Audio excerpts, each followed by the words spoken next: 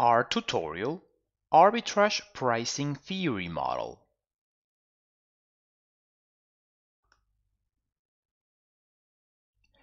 Asset pricing models consist of estimating asset expected return through its risk-premium linear relationship with factors portfolio's expected risk premiums and macroeconomic factors. This topic is part of investment portfolio analysis with our course. Feel free to take a look at course curriculum by clicking link at description box below. This tutorial has an educational and informational purpose and doesn't constitute any type of trading or investment advice. Please read full tutorial disclaimer at the end of this video.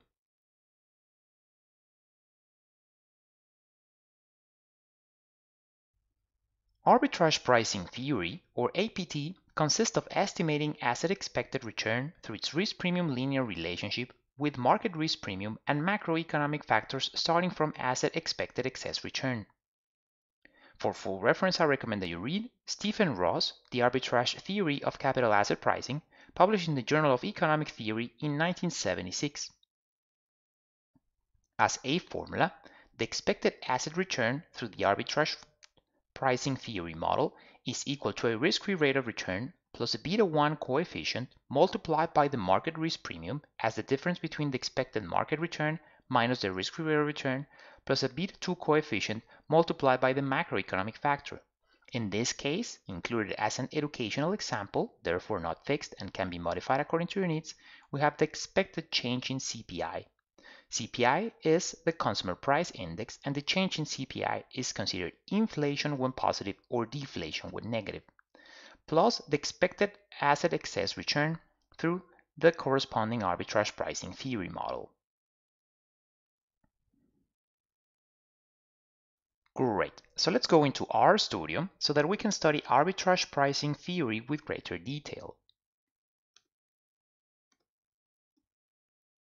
Excellent. So here we are within RStudio. In this tutorial, we'll be working within our tutorial APT, or Arbitrage Pricing Theory, Multiple Factors Model code file. The first step within the tutorial is to load its packages. For this tutorial, we'll be using XTS package, and we load it by using library function and within it the package name. So we select that code line, and then we click Run or Ctrl Enter on the keyboard, which is equivalent. The next step is to create our corresponding APT multiple factors models data. So we create it using a data object, and we do so with the formula read.csv, and within it we have the following: the name of the data file, APT multiple factors models data.txt, as a plain text file with .csv or comma separated values stored within the working directory, comma header equals to true. So we select that code line there, and then we click Run or Ctrl Enter on the keyboard, which is equivalent. So notice this created a data object within the global environment as a data frame. So if we click on the spreadsheet kind of icon, it opens the data object for us, and within this data object we have 4 columns: date, spy.rf, mkt.rf, and CPI.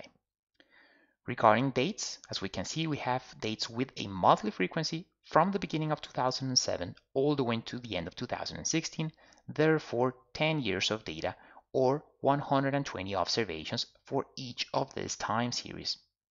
spy.rf corresponds to the asset risk premium, which is the difference between SPY's arithmetic monthly returns minus the corresponding monthly risk-free rate of return. SPY is the ETF investment vehicle which intends to replicate the Standard & Poor's 500 index. Then we have mkt.rf, which corresponds to the market risk premium. Therefore, we have the market portfolio's arithmetic monthly returns minus the corresponding monthly risk-free rate of return. And then we have within CPI column the monthly change in CPI or consumer price index.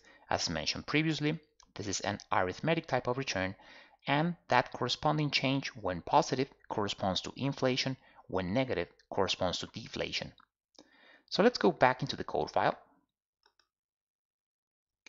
And the next step is we're going to convert that data frame into an XTS, which is an extensible time series, and we do so at the following row by overriding the data object, and it's going to be an XTS, so that's why we have XTS function, and from data we're going to select columns 2 to 4, and we're going to order by equals as date with capital D data at column 1.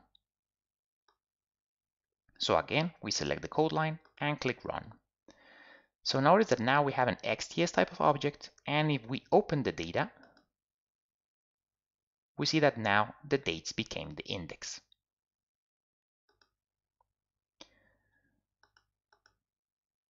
So now that we have the data ready, we can continue with the calculation of the APT or arbitrage pricing theory multiple factors models calculation.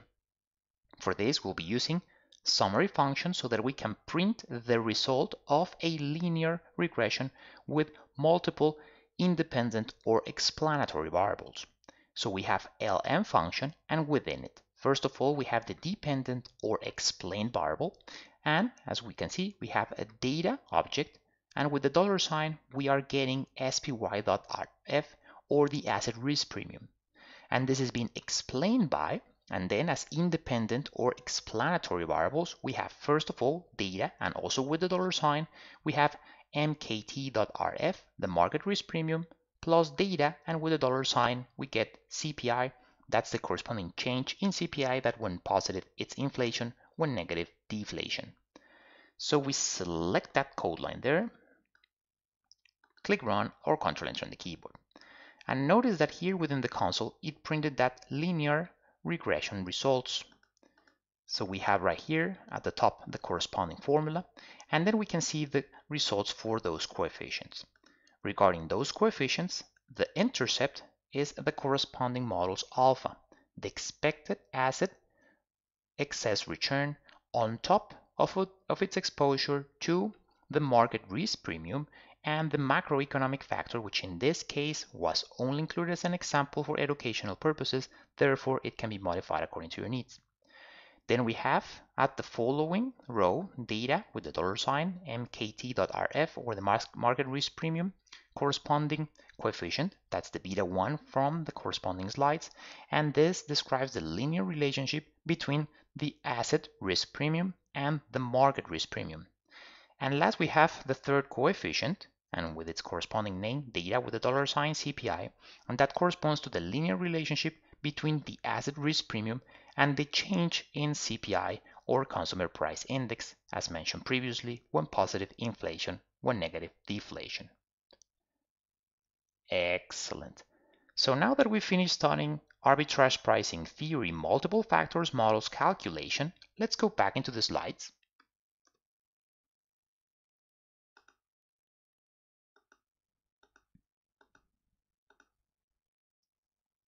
And as mentioned previously, this tutorial has an educational and informational purpose and doesn't constitute any type of trading or investment advice. Please pause the video now so you can read the full tutorial disclaimer.